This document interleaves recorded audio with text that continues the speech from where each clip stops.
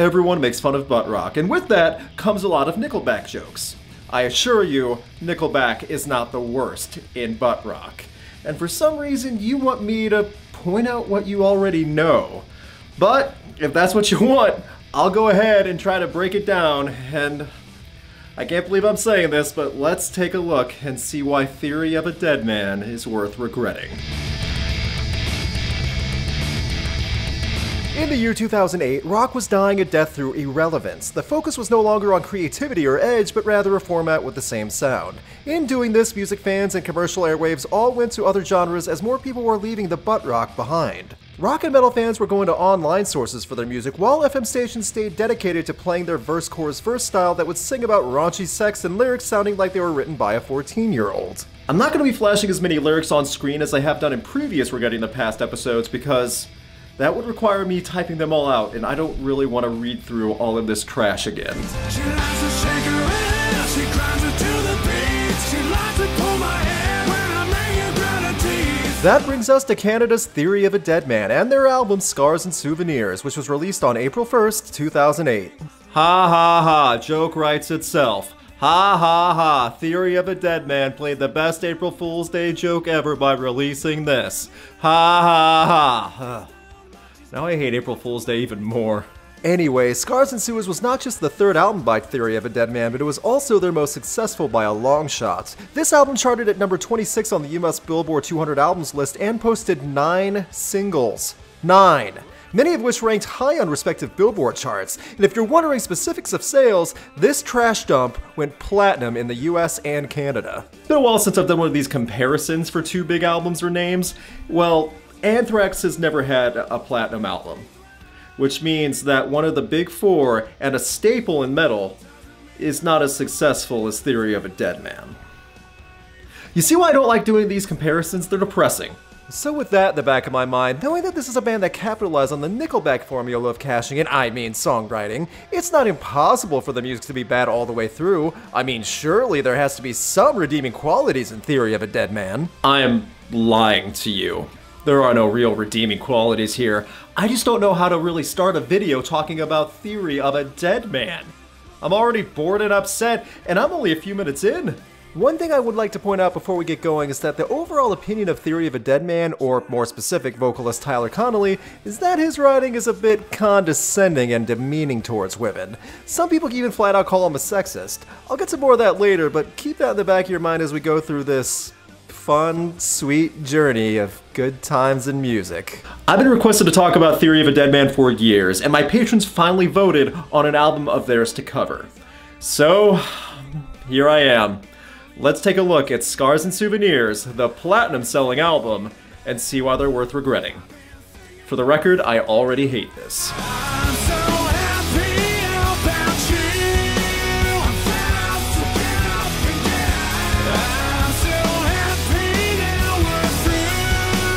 Remember the song So Happy? You should, because it still gets airplay today. This was the first track and first single to come off Scars and Suffering. It even has Brent Smith of Shinedown doing background vocals on it.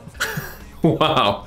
Brent Smith really went through some hard times back then. So Happy charted well on Billboard's mainstream rock chart, and I can honestly say it's one of the best songs on this album. Keep that phrase as a measuring stick because this song is the most riff-by-numbers generic radio rock cheese imaginable. It's really just a butt rock anthem about breaking up with someone and finally being free. The music video makes it look like a woman killed a guy and drives off all satisfied. Awesome?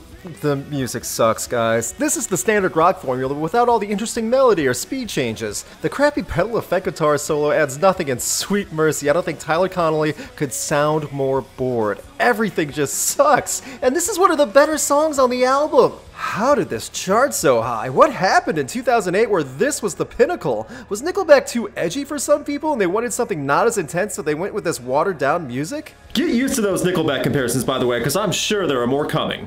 It's kind of like that old meme, you know, yo dog, I heard you like butt rock, so I put some Nickelback with your Theory of a Deadman so you can butt rock while you butt rock. By the way, you left without saying goodbye to me. Now that's your call. Yo dog. dog, I heard you like butt rock, so I got some Daughtry with your theory of a dead man, so you can butt rock while you butt rock. Wow, I did not expect this to go over so well. Yep, Chris Daughtry is featured on this song. Went from Shinedown to Daughtry on this one. All joking aside, Daughtry on the backup vocals stands out much better than Connolly does and at least adds more impact to the song. I wanted to point that out because that's really the only highlight of the song, by the way. This music is just a steady rhythm for almost 4 minutes. The drumming is just hitting the cymbals repeatedly during the chorus and the vocals are a flat, monotone exhale. It sucks. This is the most vapid, boring radio song I've heard in a long time, and this song about being left was preceded by a song about leaving someone. I kind of feel like the songwriting process was just watching Hallmark movies and using the basic plots to come up with lyrics. The first track about leaving someone you are fed up with, the second about missing someone who leaves you, all with garbage background music. In case you were wondering, this was the 6th radio single and charted on Billboard as well, because back in 2008 and 2009, radio would play anything if it was in their format and just slightly offensive. I made the comparison a few years ago that 3 Doors Down is just plain vanilla ice cream, while Theory of a Deadman is stale vanilla wafers. No one wants to touch them, and they were just made to get quick money. Then they were left on the shelf for too long, and they're just sitting there, rotting, and reminding everyone of the money they wasted.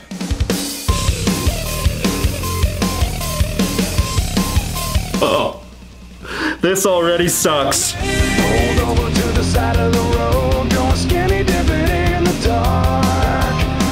Oh my gosh, it's watered down Nickelback. There were a ton of bands that were trying to capitalize on the Nickelback formula Chad Kroeger made, and Theory of a Deadman might have copied the formula while still somehow managing to suck even more. The guitar work sucks, the bass line is almost non-existent, the faded vocals are laughable. How did they think this would be good to put on an album?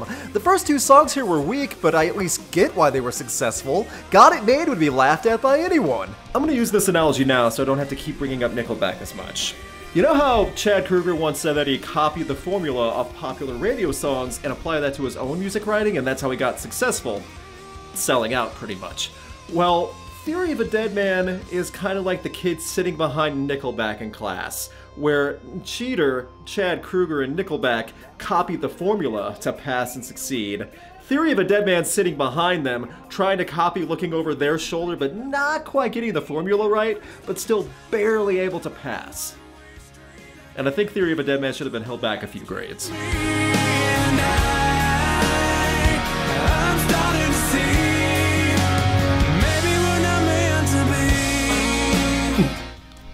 This song is one big pile of trash. You'd think that when they take the tempo down, they might be able to show a different side of the band, one that's not awful. But no, now I'm just bored and embarrassed by how desperate this is to make the Canucks sound deep. I called them Canucks. I know that's a mean thing to say in Canada, but they have earned that title. So much of Not Meant to Be is Connolly trying to hold a note, but it's not in key, and he instead sounds like he is groaning for a long time. The riffs suck, the drums don't do anything. This is what teenagers listen to after their first breakup, thinking this song meant something to them. Everything about this is awful, the writing is cliche, and even with the added strings, it doesn't take away that it's a guy groaning out lyrics inspired by some 14-year-old's diary. Not Meant to Be was the 5th radio single for this album. It ranked on several charts in the US and Canada. I still can't believe radio played so many songs off of this album. It's like some crappy radio station in Reno lost all their hard drives and only had 3 physical CDs left in the studio. And this was one of them, so they had to just keep playing this music over and over again. And now no one goes to Reno anymore. No one else goes to Reno because of their awful police force. No, son of a bitch, she tricked me.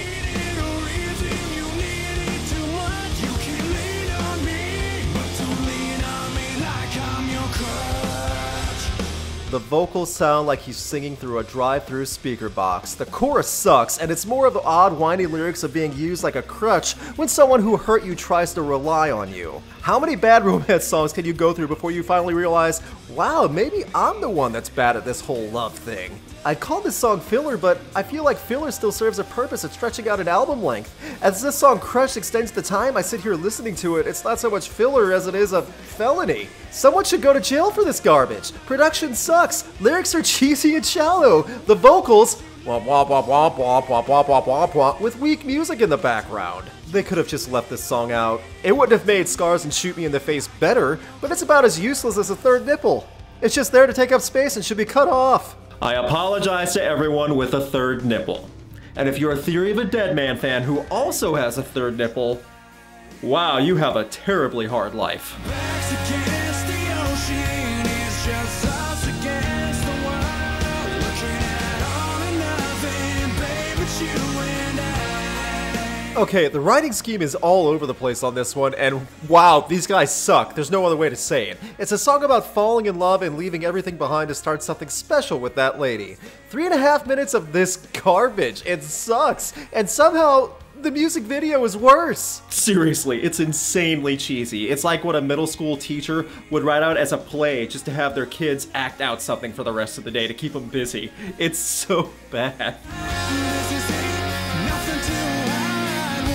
So naturally, and with how awful everything is here, of course it was successful. Ranked on several charts, added to the long list of singles from Scars and Stupidity, and who the heck would hear this on the radio in their car and not immediately change the station, or turn the radio off, or rip the stereo out of the console and throw it out the window? All or nothing, going all in, taking a risk. How many more cliches can we fit in one song? Is this really what fit the scene back in 2008? I don't remember it being this cheesy. I say that, but 10 years ago, the pop scene got Single Ladies from Beyonce, and the rock scene got Theory of a Deadman. So it was really dark times for rock 10 years ago. Find a way to get rid of all your pain, little by little, day by day. Alright, no joke, they finally laid off the attempt at the romantic cheese to fill sitcom commercials for couples to have a song like this talking about people who are struggling and finding support. The music from the standard rock scene is switched out to a much more solemn and mature style. I'm not gonna say it's great, but it's miles ahead of what we heard previously on this plate of hot garbage. There really isn't much more to say. It's not great, but I'm not gonna rip apart this song because it really does sound like they were trying to do more than just the status quo chug-along riffs. So, whatever. It's not terrible. The next song is terrible. I like to strip her down. She's not into the end. You know what she is, no doubt about it. She's a bad, bad girlfriend. After a song about sticking through the tough times because people care about you, they follow it up with one of the worst butt rock songs I've ever heard in my life. The first couple lines of lyrics are enough to prove why this band is a bunch of hacks, let alone the chorus. And to top it all off, this song went to #1 on Billboard. That's right, it's the song radio and broadcasting couldn't get enough of. This song is like the aftermath of Buckcherry. I would like to point out that Tyler Connolly said that this song was inspired by his wife. Yep, that means this filthy, raunchy, degrading, and all-around awful song was dedicated to the love of his life. Really think about that. Think of all the amazing love songs out there in rock and outside of the genre, and this creep writes a song like this. Matches on and fixed to be the future actress Tom Lane. She likes to shake her ass. I can't even focus on one element. Everything is awful. It's just an abomination to rock and love songs and eardrums and the human race. How did this go to #1? The Bad Touch by the Bloodhound Gang was more romantic and better crafted. I still can't get over that. Bad Girlfriend was meant as a love song to the man's wife. His loved one. How does that work out? If another guy wrote this type of song to a girl, would it always work out that well?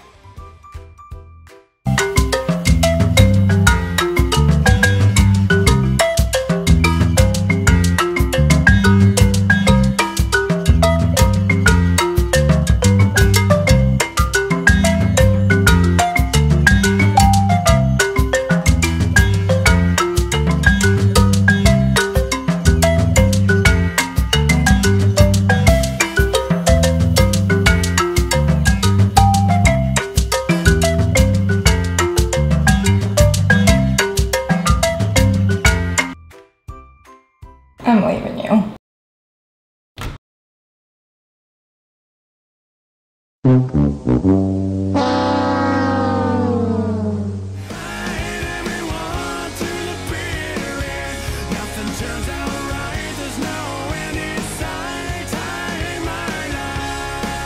They followed a song about hanging on and not letting go because people care about you with a song complaining about everything like a 5-year-old screaming, "I hate my life." Go screw yourselves. This is Simple Plan levels of whining. There is no argument. The lyrics are a list of things a man complains about, and the answer to it all is giving the middle finger to the sky and shouting profanity at it. That's what crazy people do. Theory's also trying to play it more of a focused, level-headed, reflective sound instead of an angry, loud vibe. Literally, everything about this is wrong. The speed is too slow, the rhythm is off, the vocals are laughably bad, and the lyrics, again, read like they were written by Simple Plan. That might sound like a stretch, but read the lyrics to Hate My Life by Theory of a Deadman, and tell me you can't hear that Canadian brat band singing a song like this. That's right, Theory of a Deadman and Simple Plan are both from Canada. I know that Blame Canada meme I keep showing in some of my videos gets old, but do you get now why I keep showing it?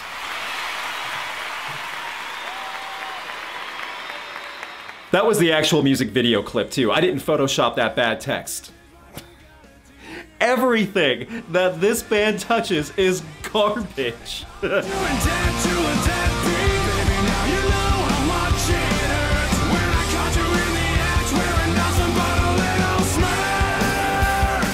Alright, there's a unique organ opener, and it's slower to the loud build, and it stands out a bit. And then it just goes into the Sang Song and Dance. Definitely not the worst song on the list, and Connolly sounds a little better here, like he cares or he's trying or something, but the song is still weak. It's another track about cheating women. Have you gotten the point yet of what I talked about earlier, that this guy, and most likely the band, really have a rough view on women? I mean really condescending and hypocritical. Back in 2011, Tyler Connolly gave an interview saying that they really aren't misogynists, but evidence really is kind of proving otherwise, and this is one crap album to back that claim up. In a Q&A on the band's website, Connolly was asked, "Do you hate women?" Connolly's immediate reply, in jest, was, "No way, I love women. What, a guy's not allowed to vent his frustration? Isn't that what chicks do all the time when they hang out? I don't need to talk about this song that much anymore, do I? The song that goes, "I caught you only wearing a little smirk." You already know it sucks. It's the end of the summer. It's the end of it all. Those days are gone. It's over now. I swear, the song End of the Summer sounds like it was meant to be used at the end of summer sales for a car dealership.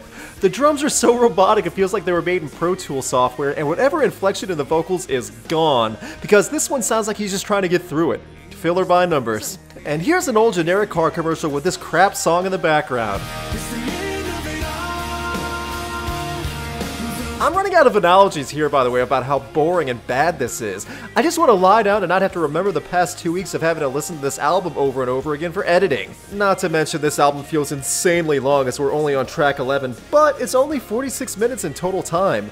Though if you listen to it in one sitting, you'll probably be left unconscious for 12 hours after temporary insanity, so it's understandable to lose track of time after doing that. I do not recommend using this album as a sleep aid, though, unless you want some weird butt rock nightmares and your neighbors to hate you. Known that you wait for me.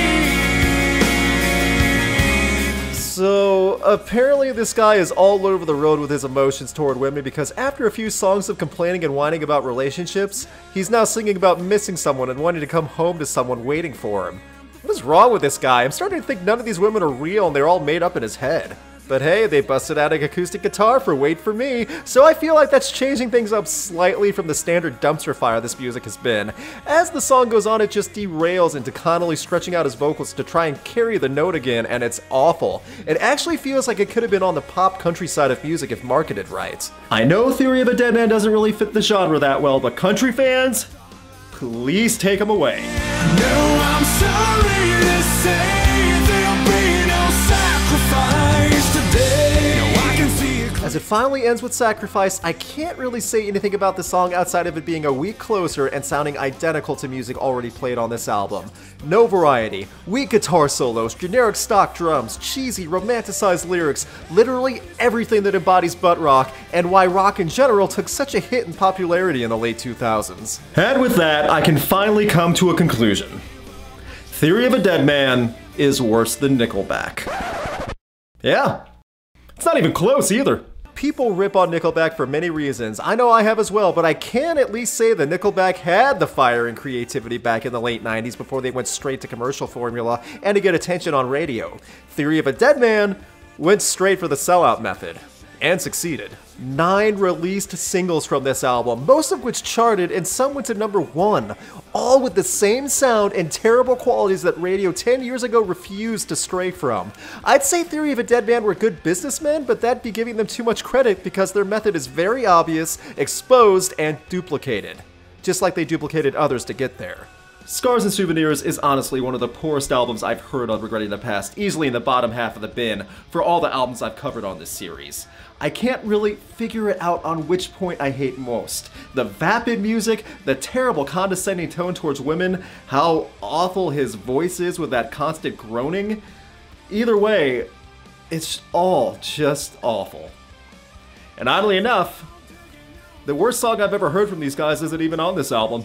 I am so freaking bored, nothing to do today. I guess I'll sit around and medicate. We can make fun of bands like Nickelback and Simple Plan for giving a bad name to Canadian rock, but let's be honest, Theory of a Deadman are just as guilty. Whatever we did to our neighbors up north, we did not deserve this. That reminds me. Excuse me.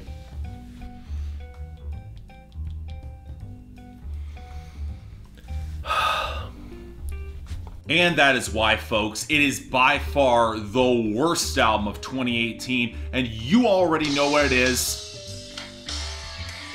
The hell? Luke?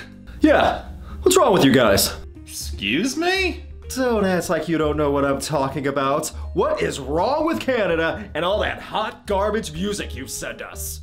You mean Nickelback, right? No. Yes, besides them. Celine Dion? Yeah, her too. Theory of a Deadman. How dare you send us that vile plague? Oh yeah, because the avalanche of deathcore, SoundCloud rap, and bro country you guys export is so much better, right? Oh yeah, well at least we aren't responsible for Simple Plan. No, your country was responsible for Attila, King 810, and Immure. Shut up! You shut up! Ah!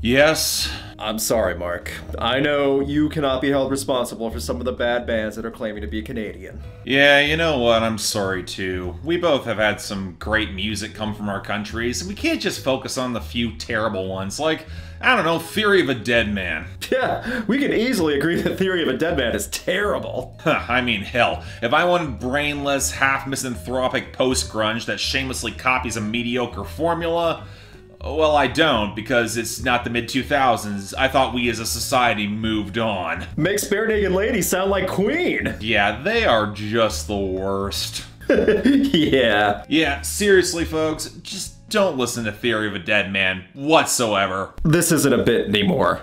Don't listen to Theory of a Deadman. They're terrible. Don't listen. Ever. Ever. Ever. Ever. And that was an embarrassing look at Scars and Souvenirs by Theory of a Deadman. Special thanks to Spectrum Pulse and Go Gretchen for helping out with this video. Please check out their channels by clicking on the YouTube cards and description. Huge thanks to my patrons who help keep Rocked going, and a special thanks to my patron Christian Romulaldi. He's an actor in Germany, and you can check out his work on the YouTube link in the description below. Please subscribe to Rocked if you want to get notified on upcoming videos like the year-end list I have coming soon, and more Regretting the Past. You can check out my concert photography on Instagram, and you can keep up to date with Rocked on Facebook and Twitter.